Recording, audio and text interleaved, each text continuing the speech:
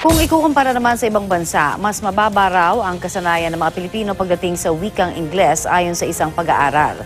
Sabi naman ng CHED, hindi naman humihina sa English ang mga Pinoy, gumagaling lang daw talaga ang ibang lahi. Narito ang special report ni Sandra Aguinaldo. I'll just give you a background of the structures that necessities. Si Aaron Fulgencio, tapos ng kolehiyo, nagtrabaho bilang call center agent at puspusang nag-review ng English.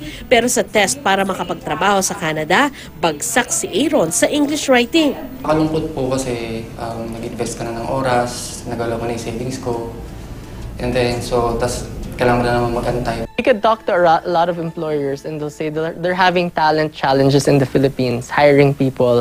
A lot of it is due to English proficiency.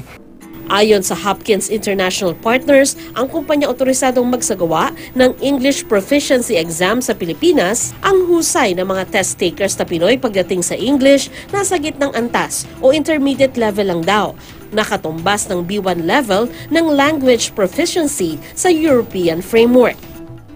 B1 is also the standard for English-speaking taxi drivers at the Olympics in Tokyo.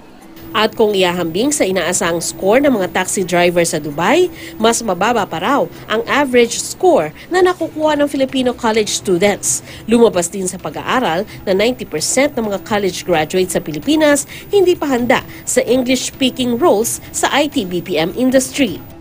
Why is it alarming is because it's not just Philippine data, but there was an UK newspaper who published an article saying 90% of nurses who were already hired in the UK were rejected due to poor English proficiency result. Pero ayon sa CHED o Commission on Higher Education, hindi naman talaga humihina sa English ang mga Pinoy.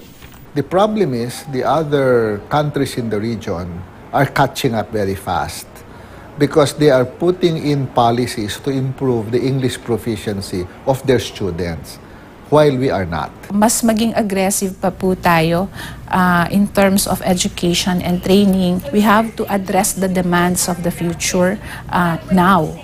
Kasi 5 to 10 years from now, iba na po yung mukha, iba na po yung klase ng trabaho na magkakameron ang labor market. We do agree na dapat ay on the part of DepEd is to look into the foundations of the instruction and learning student. We are strengthening now our National Educators Academy of the Philippines to equip it with the capacity to provide a systematic, holistic, professional development program for all of our teachers. Sandra Aguinaldo, GMA News.